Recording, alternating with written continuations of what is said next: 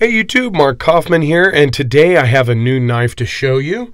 It is a Boker trapper, but it is a Boker tree brand trapper. Now, this one is not one that's made in Germany. They say manufactured in Germany, okay? And those words are pretty important because what they've done is outsourced parts from China and then manufactured them in Germany. Okay, so all these parts are delivered to them in Germany, assembled, and then shipped. So the quality is not the same as a German-made Boker, but I'm still very happy with this knife. I ended up getting a wonderful yellow trapper. Now, this is not the 2.0 version. The 2.0 version is a D2 steel version.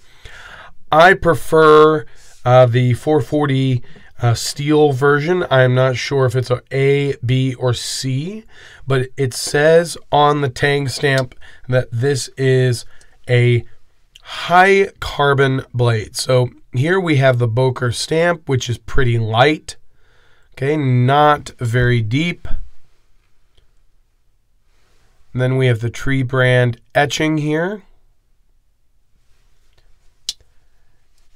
And then we have the high carbon stainless steel.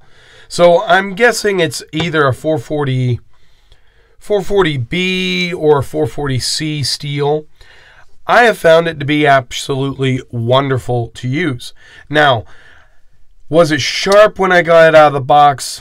No. It would cut rope, but it really needed a serious stropping. When I got this out of the box, the blade edge was not that great.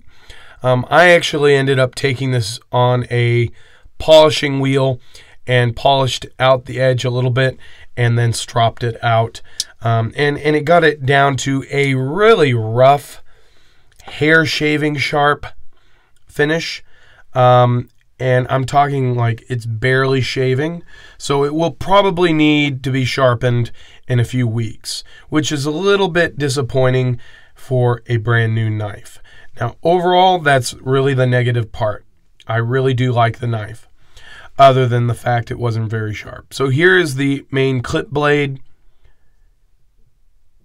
and the fit and finish on this, I have to say, is rather good.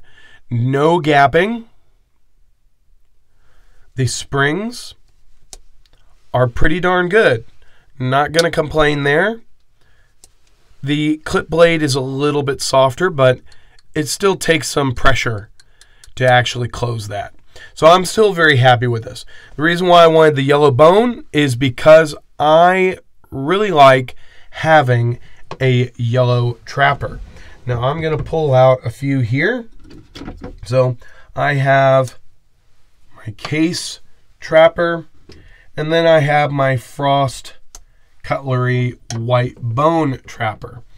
And I find these knives to be very easy to find if you drop them or misplace them, because the white bone or the yellow handles really seem to stand out against any other platform.